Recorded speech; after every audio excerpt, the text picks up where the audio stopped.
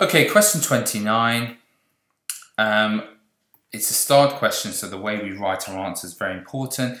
Talil is going to make some concrete mix. He needs to mix cement, sand and gravel in the ratio 1 to 3 to 5 by weight.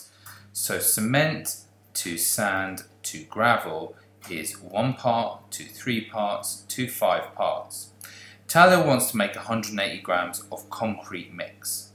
Okay, Talil has 15 kilograms of cement, 85 kilograms of sand, 100 kilograms of gravel. Does Talil have enough cement, gravel and sand to make the concrete mix?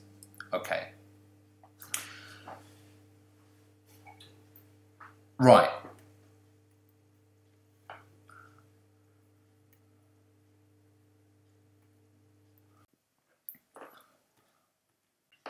So let's actually draw a picture to make sense of this. He wants to make 180 kilograms of the whole mix.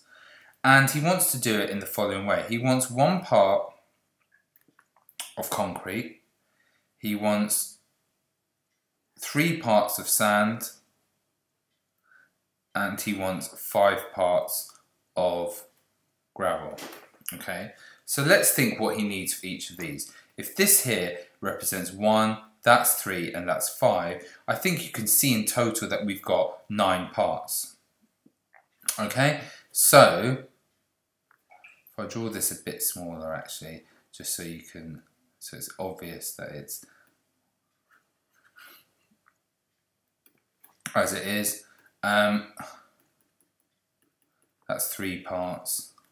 That's 5 parts. 1, 2, 3, 4, 5.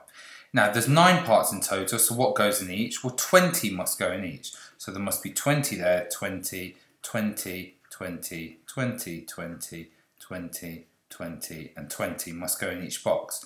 So in total, he needs 20 kilograms of cement. He needs 60 kilograms of sand, and he needs 100 kilograms of gravel.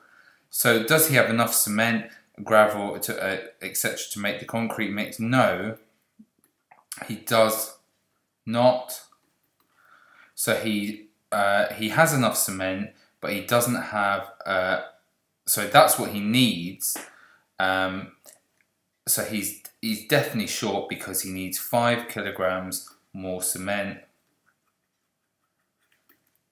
He needs, and he also needs.